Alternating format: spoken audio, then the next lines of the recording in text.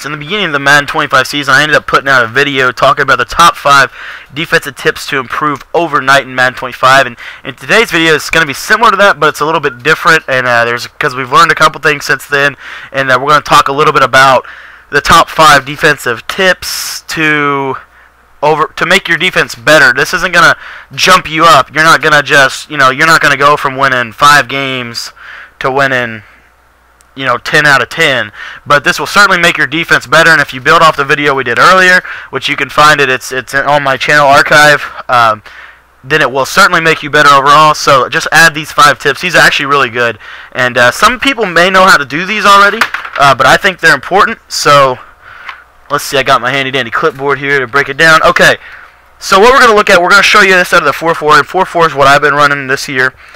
First thing I want to note is plays like single back doubles or shotgun doubles rather. They have 3 wide receivers, a tight end, and running back. So the tight ends don't get pressed. So like for example here, I'm gonna call 2-man under, and you're gonna see my dude. I'm gonna man Lee up. So watch both the receiver on the right. Maybe. Let's see if I got him here. All right, let me see if I can.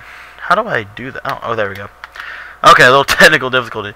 Alright, so take a look at, watch Decker and watch Thomas at the same time. You're going to notice exactly what I mean. Thomas gets a free release, whereas Decker gets pressed. Okay, so that's important for us to note that. Now we know that. So what I want to show you today is how to press tight ends, or how to user press in Madden 25. You got guys throw in certain routes. Like for me, I like to throw a route from the Giants playbook out of the Giants slot trail. I like to motion the receiver in. This is going to show you how to press tight ends manually, or rather routes that will get free. So one way we can do this is, so here I'm going to show you, for example, we're going to have Thomas on a drag, and you're going to see 2-man under. I'm going to audible to it, and they're going to line up over him, and I'll even call press coverage. I mean, it's press. I just called press, and they're not going to press the drag routes. You see, it's going to get a free release, okay? That's important for us to note, and now let's figure out how we can do it. Now, there's 2 ways you can do this. First way is not my favorite, I'll be honest, but what we'll do is we'll call a zone coverage here.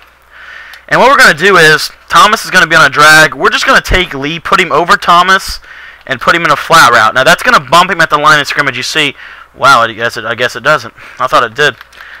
It may have to be a step inside or 2. Let's take a look at that one more time.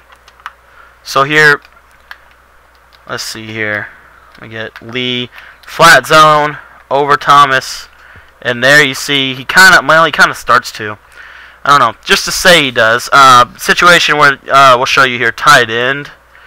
I know it works from a tight end. See if I got a doubles. There's a doubles, and let's put your boy Julius Thomas on a streak, and we're gonna put a couple flats here. And you see he's going to get a free release. So against routes like this, or against formations like this is what you can do. Is yes, you can put a flat over there, but it doesn't always get them, as you noted. If I were to put, and this is just going to prove my point, so if I put Welker on a streak, and then I put the flat out there, and Carter's flat, now you see the press. You see the press there? He started to press him. So it works, but it doesn't. It works on some routes, works on other routes it doesn't work, just depending on formation. But this second one, it doesn't matter what formation, what route, what zone, whatever. So here, Thomas is on a drag. I'm going to take Lee over here. I'm going to hold R1 or RB on Xbox 360. And at the snap of the ball, you see, wow, I wasn't able to do it there. He's going to get bumped. He's supposed to get bumped here. Let's see if I can get it. Sometimes you have to man him up. Maybe man him up here. And let's put Thomas on anything. It doesn't matter. There you see, there's the press. And now you bump him. He gets off his route. And it messes with the timing. So, for example, out of the 4-4, this is what I really like to do with it. Say we're on the left hash, which we talked about last video, blitzing from the hashes earlier on in the season. So we're going to set up our blitz here off the left hash. We got that set up. And then we're going to man up. Carr on Thomas, make him in a little bit, and then we're going to say, okay, down to lock up this other side, we're going to go zone. So we're going to take Holloman, put him in the deep. We're going to put Heath in the purple zone here, and then we're going to take Lee and we're going to lock up Thomas. We're going to say you're not going to be able to throw to 88, one of Manning's favorite receivers, by holding R1 or RB, and I like to hold L2. Just cause it's going to lock him on here, and you're going to just sit there, snap the ball comes, he presses, and then you're free to make other plays. So that is how to user press. I think it's one of the most effective tactics in the game. Alright, now we're going to take a look at another tactic, which is baseline and press. So you see here, I'm actually going to come out of the 4-4 to show this example because it's not the same. It works from 4-4, but it's a better shown example from a 43. So let's take a look at 4-3 stack here. I'm going to come out and cover 4. And as you guys noted, if you guys watch some of my beginner tips videos, you'll note that I went over how to read the defensive coverages, or cover 4, cover 3, cover 0, that kind of stuff. Well, here, we're going to show you how to eliminate that option from your opponent's arsenal. So, again, this looks like cover 4. You got 2 high safeties and the cornerbacks are off. And then we'll go to cover 2, and you're going to see that it's going to now they're going to press, but still too high. 2 men under, so you have 2 high, so they can kind of note what you're doing based off of your look here. We got cover 3 cloud, and I think we even have a regular cover 3 somewhere. Yeah, we do here. And there's the regular cover 3. So you see 3 high or single high safety versus 2 high look. It all tells you, it kind of gives you some hints on how the defense is going to play. Well, now what I'm going to do is I'm going to cycle through, and you're going to have to guess what I'm going to end. So I'm going to baseline and press by hitting triangle and then right on the left directional pad. And then I'm going to hit triangle and I'm going to hit down on the left directional pad, and they're going to press. If you're on Xbox, triangle is obviously Y. And now you see it's 2 high and it's 2 down, so it looks just like 2 men under, but now we're in cover 3. And then we could also cycle, we could be in 2 men under, they don't know, and it all stems from baselining and pressing. So this is just an important tactic to note. A lot of people already know about this, but I think it's one of the most important tips in the game, so be sure to note that. Next thing I want to look at is the double baseline. Actually, we'll save that for last. I want to talk about fake blitzing. So number 3, we'll talk about fake blitzing for formations like the. If we were to say set a blitz up on the 4-3 over plus, and how do you fake blitz? Well, what you want to do is, so here we're going to set this up. We're going to set pressure off the right edge. So we're going to base a line. We're going to use the baseline and press technique. We're going to re-blitz Sean Lee here. We're going to put Ratliff in any zone we want. And then we're going to take Wilcox. We're going to blitz him straight down over the guard, but we're then going to back him up. So right about on line here. And we're just going to hold L2 at the snap of the ball. And you see the linemen are going to pick him up, and then you're free to make user plays. Now this works a little bit better in my opinion if you spread the defensive line and crash them out. So then re-blitz both these guys, and then what you can do off of this is put maybe Ware in a zone, and you could use contain or blitz now. So just up to you. And again, just hold L2 to snap the ball. And here, you're going to be free to make user plays, and the pressure's still going to come in off the right edge. Now, one thing a lot of people like to do with this is allow them to get single edge pressure. So what they'll do is they'll manually click onto Ware here. They'll hold L2 at the snap at the ball, and just sit there, hold, and then drop out. By the time the pressure comes in, there's not enough time for a quarterback to get rid of the ball. And you can do this. You can do this on a blitz. On a blitz, you want to hold L2 if he's blitzing. So here, Ware would be blitzing. But if on a spy, like I just showed, you want to hold R2.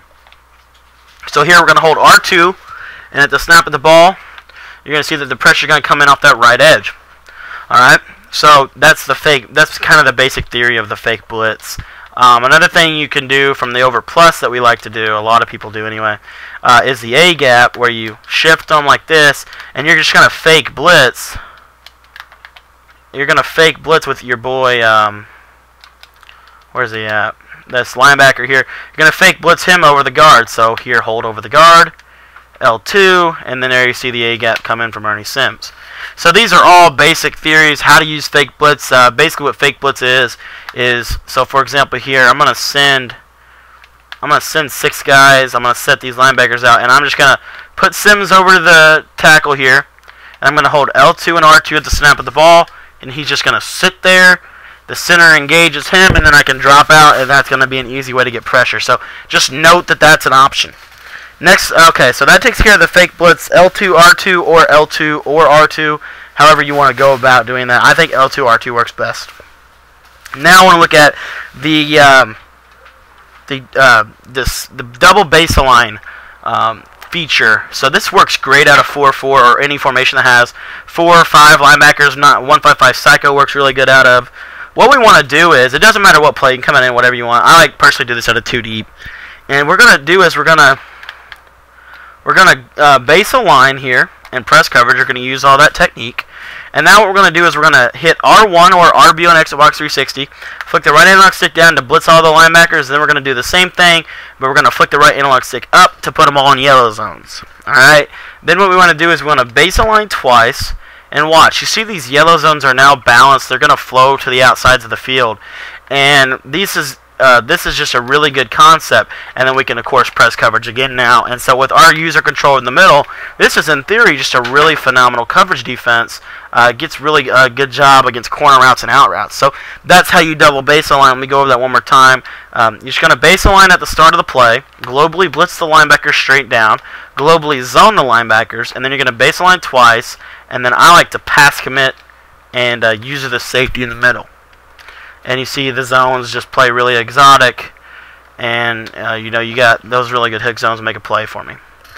So that takes care of the double baseline. And lastly, I want to talk about disguise cushion coverage.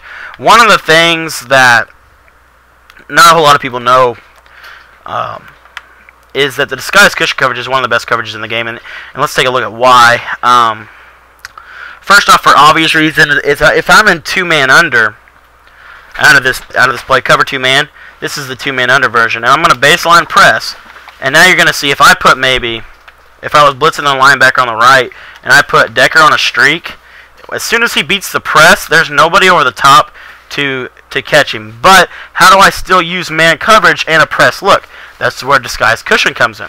You use disguise cushion by pressing, of course. So cover 2-man, we're going to baseline and press.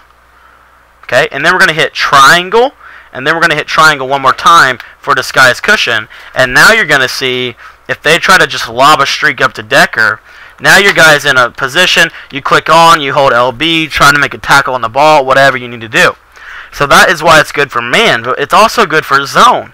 If we globally blitz, the same technique that we just talked about, baseline, press, use those yellow zones, and now we're going to call disguise cushions. Watch how deep these yellow zones play. So Peyton Man drops back. You see how deep they get? They get out on corner routes now. Like, they're in position to stop corner routes. They're also in position to stop 4 verticals. So let me look at 4 verticals here. We have that in our audibles. I'm going to do the same technique. Globally blitz the linebackers, globally zone the linebackers, base the line twice, press coverage, disguise cushion coverage, and then you're going to use your Heath, but for this example, we're going to not use your Heath. And now watch. I'm going to throw this post route to Thomas. They're going to get back on that post route. And you see now I'm throwing it to Thomas, and now my safety's in a good position. I like to use this disguise cushion technique on 3rd and long, and I'll send heavy pressure. So this is my 3rd and long play. I base the line, I press. I crash my D-line out. I'll re-blitz both linebackers. And then I'll put both corners on the outside in hook zones. I'll base the line twice, press coverage again, and I'll call the disguise cushion. And now look at what we have. Now we have this look, and I'll use the safety. So if they try to throw out routes on this, which a lot of people like to do on that situation, you're going to see these yellows are going to just pick off those out routes. And it's just like, do not throw the out routes on me. I'm going to make interceptions. So where else are they going to go in a 3rd and 10 situation? What are they going to do? They got to throw a post into our user player? I don't think so. They got to throw a corner route? Well, let's take a look at what happens to Thomas here. Let's run the play back. Let's see if we can stop that as well. I haven't actually tested this out. Let's see if they get deep enough. Alright, so here we go. We're going to throw it blind to Thomas. Cuss the outside. And look, he didn't even have time to go there, but you saw the guys were out there. It just the disguise cushion coverage makes the players get deeper, and it's just very important to have that in your arsenal. I call disguise cushion almost every single down. I love playing a bend but don't break style of defense this year. So guys, that wraps up our top 5 defensive tips. And then lastly, I wanted to give you guys a bonus defensive tip, and this comes from the play, any blitz audible, any cover 0 blitz, any cover 0 blitz you could have. So this example, we'll show you. We'll go out and grab one. So say that he's in like a spread defense or a spread offense here. Let's see if I can find a spread. I think they have one. Cowboys. Nope. Do we have a? We'll just show you out of this normal flex. And I'm going to come out in a 4-3 stack. Outside linebacker. I'm just going to come out in a basic man pressure blitz. So outside linebacker fire man. And now you're going to see if I baseline and press, now they're not in a great position. You see they're off coverage. I want to play press coverage and I want to send heavy pressure at my opponent. Well, what we can do is we can hit triangle and we're going to hit R1 to man align, and you see they're going to go right over directly over their guys. And now it's a lot harder to beat him off the snap of the ball. You see he's in position now to stop those snap or streaks. Now what we can also do with this is make a max coverage defense. That's what I personally like to do. So watch what we do here. We're going to baseline, we're going to press, we're going to man align. Now this is going to show the offense we're in a cover 0 man coverage look. But now watch what we're going to do. We're going to put both of these guys here in deep blues. We're going to globally zone the linebackers. Baseline twice, man align again. And then we're going to purple these guys on the outside. Now we're in a maximum coverage defense. Man on the outside, too deep. And it's just like, now he's confused. He's like, I thought they were in a cover 0. Just lobs one up, and the pressure gets there. So you see, these are the things that you want to do in Madden 25 to stop your opponent.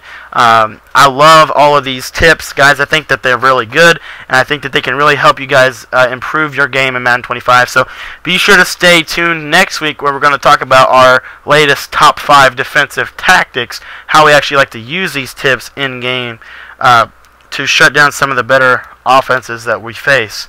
So thank you guys so much for watching. If you guys think this video deserves a share, go ahead and share it on Twitter, or a like rating would always help me out. And for those of you who need further explanation, please let me know in the comments below. Thank you guys so much for watching, and have a great day.